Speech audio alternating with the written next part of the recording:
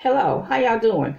I'm going to talk to you this morning why poor people should not borrow money. Now that goes against everything you've ever learned, okay? Because all they say in social media everywhere, borrow money from us, borrow some money from XYZ Financial, borrow some money from Quicken Loan at 400% interest, okay?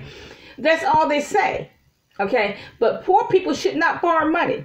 And I'm going to tell you why.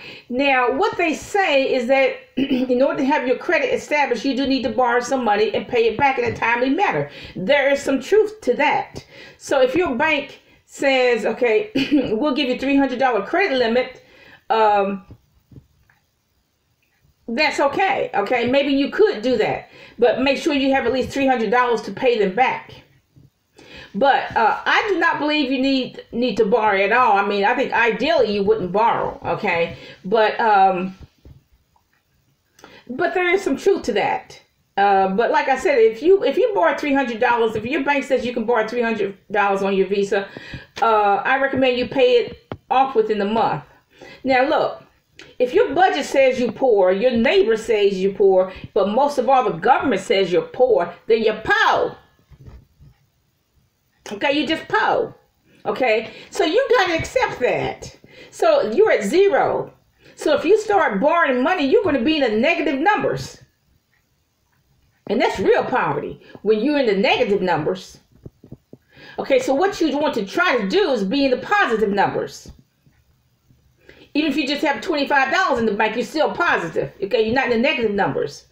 So therefore, I do not believe you need credit cards at JCPenney, Zappos, etc. Because really, if you cannot afford to buy those clothes, you have to buy them on credit. What does that mean? You don't have the money in the first place. You probably don't need them. Now, I always recommend that people go back 10 to 20 years to pay those bills that they did not pay. Because to tell the truth, the interest is going to collect 3% probably per year. They have already taken you to collections. They have already taken you to court.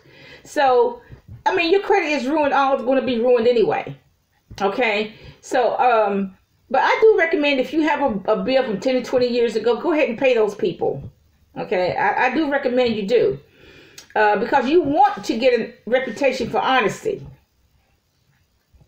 Now, I remember this girl told me that she had a $3,000 hospital bill that she didn't know about. Now, she knew about it. She knew she had a $3,000 bill. She just ignored it.